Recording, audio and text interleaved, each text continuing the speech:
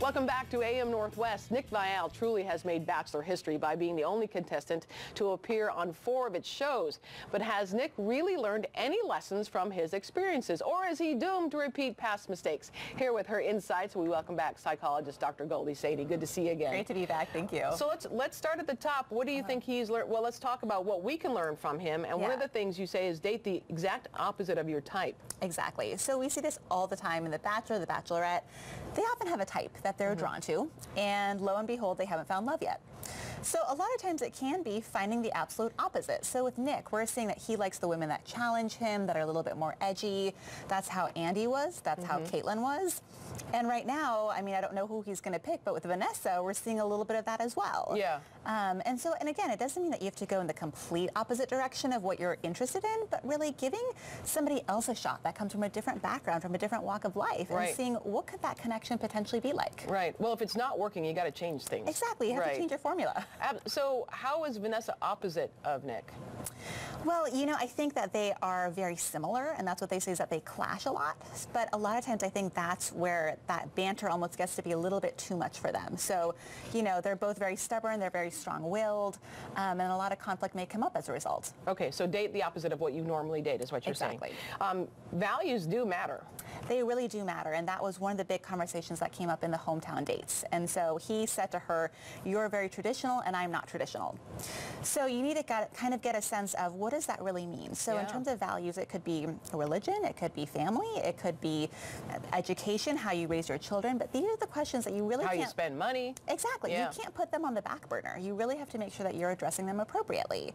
And so having conversations around those, even when there is a mismatch, but for the most part, if you can be on the same page, you will be saving yourself a lot of headache, a lot of conflict later on. Well, didn't Vanessa say she is going to spend Sundays with her parents?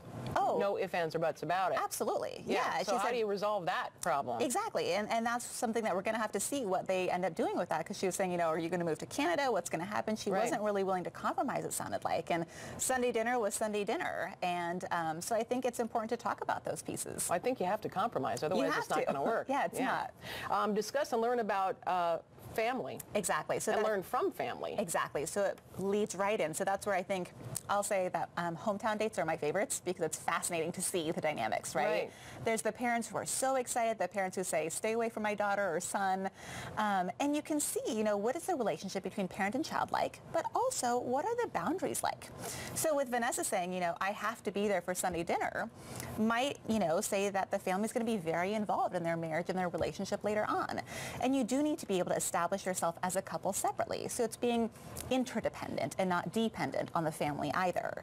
So being aware of that is very important. Okay. Matching baggage helps. Yeah, so that's something that I always think is funny when we're watching this show with my husband. We notice that Nick is always talking about Wait a second.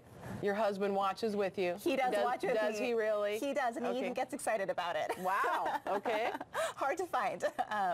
So a lot of times, though, you know, he'll say, oh, in my past relationship this happened, and the other girlfriend, and I mean, I don't even know how many women he's talking about. Just from the show, we know several of the women that he's been with. Sure. And meanwhile, you know, Raven says, I've had one boyfriend, you know, ever. That's right. She's only, she's very inexperienced. She's very inexperienced. And so again, and it's not that it's, you know, it can't ever happen, but I think it can really help to be matched and to be on the same level. Right. So. Because she may, I'm thinking if she ends up with him, she may resent the fact that she's only had one boyfriend besides Nick. Exactly. And he's bringing in all of this wisdom that he's also gained from his past relationships, and she's coming in really innocent and naive. And again, there's nothing bad about being that way, but maybe find a partner who is also at that same space as you. Yeah, that's pretty important.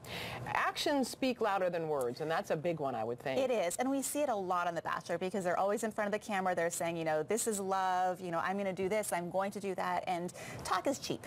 We know that. It's really the actions that are going to tell us who is this person really. And we've seen that with Nick, and sometimes he's had his better moments, right? You know, he had a date with Vanessa where she became very ill, and he was very loving and attentive towards her, and that spoke volumes about his character. Oh, completely, yes. I think she was mortified on that date date. It was not the best one at all. But then at the same time, we've seen him and his indiscretions with some of the women. Right. And those actions have not been particularly positive. But point being that he can say whatever he wants to say. And, you know, it's not just taking a person at face value, but really watching them and observing and saying, you know, how do they treat me?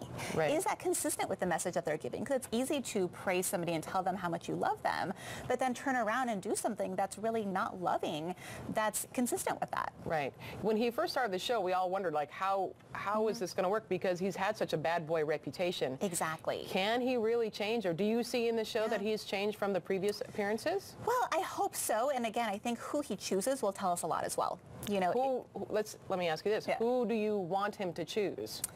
That's a great question. I originally wanted the new Bachelorette, Rachel. Well, that's out of the question. So that's not going to happen. Yeah. I think Vanessa, even though there is a little bit of that conflict, I think there is that stronger connection that we haven't quite seen with Raven, even though she seems like a really sweet girl. Right. And they're more matched age-wise, aren't they? I think so, exactly. Yeah. I think the age is a really big piece because he's had a lot of young women on the show. Just how they're going to figure out that family thing. Yeah, that's going to be the big piece. Okay. Yeah. And what do you think of Rachel as the new Bachelorette? I think she's going to be fantastic. I think she's definitely going to bring up the caliber of the show overall. People have been saying they've been waiting for that person who's really dazzling and exciting, has a great educational background, is really great interpersonally, and I think Rachel's going to bring all that and more to the table, and I think that, you know, hopefully the guys that she has are going to be on par with her as well. All right. Well, Goalie, thank you very much. Appreciate it.